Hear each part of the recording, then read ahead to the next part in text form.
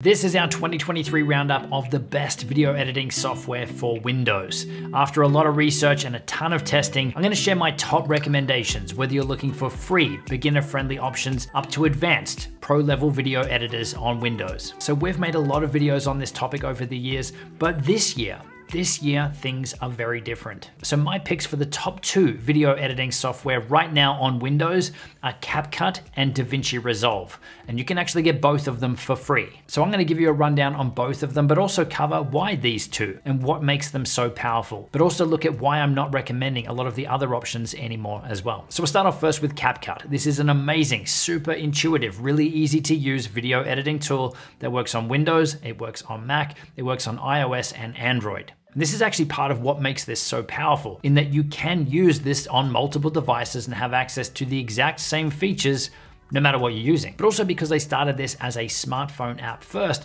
they'd really honed the interface and the workflow and the usability of it so that when it's come through to desktop, it's not built from the ground up as desktop software, like traditional editing software. It's got a lot of the things brought over from the smartphone world too, which I think is absolutely amazing. It's a different way to look at editing for some of the things you're doing in there, and it's much more intuitive than a lot of the ways things were necessarily traditionally done. And this makes it a great choice for someone, even if you've never edited a video before, you'll be able to jump in here, you'll be able to figure stuff out, start editing videos and create something pretty amazing really, really quickly. Now, as you'd expect, it supports multiple layers of video and audio, so you can create pretty complicated projects in here. They also make it really easy for you to switch between the different video formats. So maybe you start out editing a widescreen video for YouTube. With the click of a button, you can now convert that into a portrait video for YouTube Shorts, for Instagram, or for TikTok. But I also love that they've included a lot more advanced stuff in here too, things like adjustment layers. Now, this is something that you'd normally only see on much more professional software, which essentially it's a blank video clip that you can use in your timeline,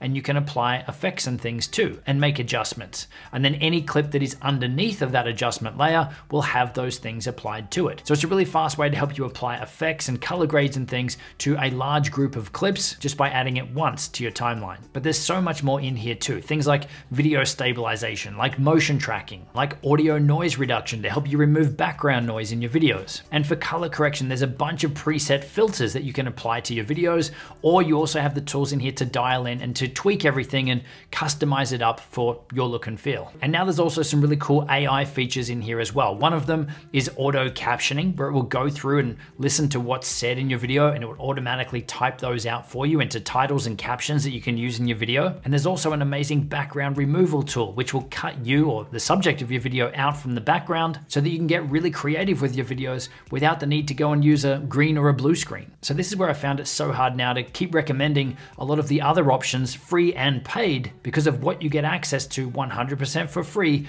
inside of CapCut. There's even a pretty random feature in here where you type out text and it's gonna read it out for you in a human voice, or it's gonna sing it to you if you'd like that as well. Primal Video.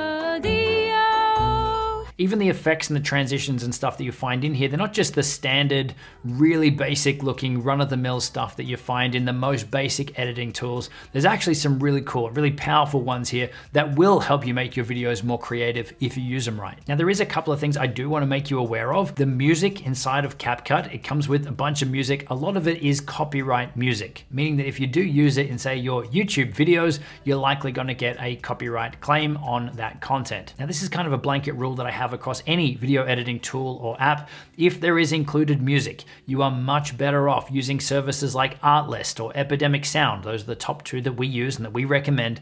Using those services where you know that you own the rights, that you have the right license, so that you're not going to have a risk of getting a copyright claim, copyright strike in the future. But yeah, the bulk of the music that's included here in CapCut is copyright. Now, the reason that they do include it though, is if you're using CapCut to create videos for TikTok specifically, then you can use these tracks legally in your TikToks, upload them, and you won't have a problem. And that's because CapCut is actually owned by or made by the same company that makes TikTok, ByteDance. So yes, this is a good tool if you're going to be creating TikTok videos, but you are not by any means limited to just creating TikTok videos. This is a super powerful video editing tool for any type of video, but don't use the included music outside of TikTok. Now, while we're on that, and CapCut being owned by the same company that owns TikTok, and some of the privacy concerns and things going around TikTok, there are some of the same concerns concerns that people have with CapCut too, and maybe having some questionable stuff around privacy in their terms of service. And apparently some countries like India have already banned TikTok and CapCut as well. So this is definitely not my area of expertise,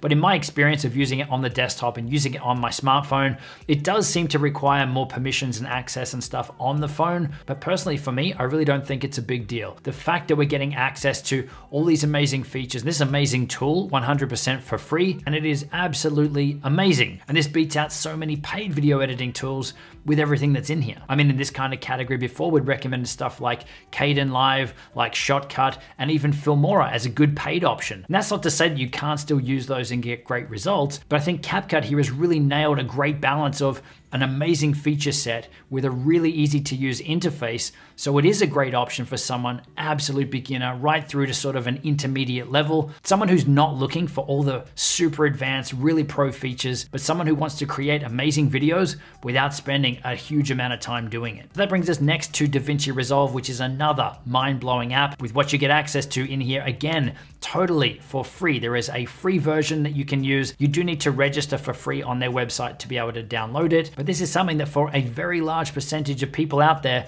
you're not going to need to jump up to the paid version, the studio version of DaVinci Resolve. The free version could be everything that you need. So DaVinci Resolve obviously works on Windows, it works on Mac, there is a Linux version as well, and there's also now an iPad version too. And you can actually move your projects between them using the DaVinci Resolve Cloud or just transferring your projects between the different devices. But the big difference here with something like CapCut is that this is literally pro-grade software. This is the stuff that they're using to create Netflix shows, documentaries, Hollywood movies. This is seriously pro-grade tools. Now, in terms of the overall usability and the interface and the experience using it, it's not going to be as easy to use as something like CapCut. But again, this is pro-grade software, but it's also not as complicated as some of the other pro tools out there either. And one of the things I absolutely love about DaVinci Resolve is it's not just a video editing tool, a video editing suite. It is a pro motion graphics and animation tool. It is a pro audio tool and a pro color grading tool and video editing as well. And they've broken it down into what they call pages or different sections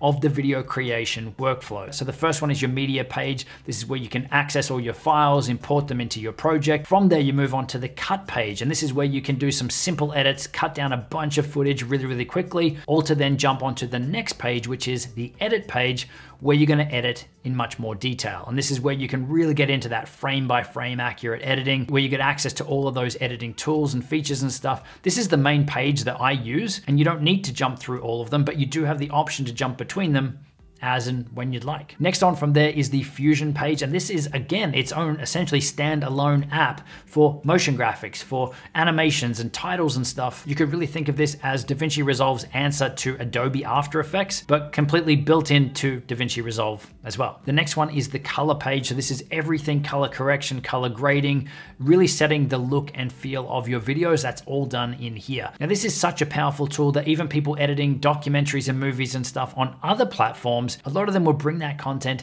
into DaVinci Resolve, into this color area, and adjust all the colors and everything in here. And this is where DaVinci Resolve really started, was it was an amazing color grading, color correction tool, or video finishing tool, essentially. You've also got Fairlight, which is the next one across. So this is everything audio, everything sound. And again, it's another essentially full-featured pro-grade app. And the last one is your Deliver page. This is all your export settings and how you get stuff out of Resolve. There is a lot in here, and I don't want this to freak you out because you don't need to use it all. Like I said, most of my time in here is only spent on that edit page. That to me is essentially a Final Cut or essentially an Adobe Premiere. But you also have access to all of these other tools in here as well, as and when you need them, but you may never need them. And again, absolutely ridiculous that you're getting access to all of this for free. So on that, you can upgrade to DaVinci Resolve Studio, which is $295 as a one-time purchase. So not like Adobe Premiere where you're on a monthly subscription, or some of the others out there now too. This is a one-time purchase that you pay and you can unlock more features, but you also unlock more performance as well. Now, in terms of the system requirements, DaVinci Resolve is a bit of a beast, meaning that you're probably not going to be able to run this or run it well on on an older or a lower powered computer. You will want to have something fairly modern with a bit of power behind it to get the best out of this. So I suggest you check out their recommended computer requirements, and I'll have that linked in the description below. So then comparing DaVinci Resolve to the previous winner for years in these videos, which was Adobe Premiere, which I'm still a big fan of, but it's becoming so much harder to recommend Adobe Premiere when what you're getting in DaVinci Resolve is absolutely amazing, and it's free or it's a one-time purchase instead of a rolling monthly subscription. And I'm not by any means saying that Premiere is bad, but one of the biggest reasons that I loved Premiere before and what I used it for was collaborating with teams and working with remote editors. But this is now something that DaVinci Resolve does really, really well as well. So I really love the innovation, the growth, the direction. And again, it's not saying that the others aren't doing those things as well, but Resolve seems to be doing it faster. Now, if you're someone who's already ingrained in the Adobe ecosystem, maybe you've got that subscription for Photoshop or you use After Effects, then yeah, it would make sense to continue with that. It's still an amazing option. But for anyone starting today, anyone looking right now, or if I was starting again today, DaVinci Resolve would be my top pick. So if you are a beginner, if you are someone who wants to create amazing videos really fast without needing to learn how to use professional grade software, but still want to have access to a ton of effects and controls and stuff, then CapCut is an amazing option. But if you're someone who is looking for more advanced features and control, if you're someone who wants to learn pro grade software and have access to that full suite of tools, it's going to be really hard to go past DaVinci Resolve. So that's why they're my top 2 picks this year. Now, the fastest and most efficient way for you to edit your videos is to follow a process. So check out the video linked on screen where I take you through our editing process to help you get the best results and the most amazing looking videos in the least amount of time. And also, if you want to learn how to use DaVinci Resolve or CapCut, check out the links down in the description because we got those there too.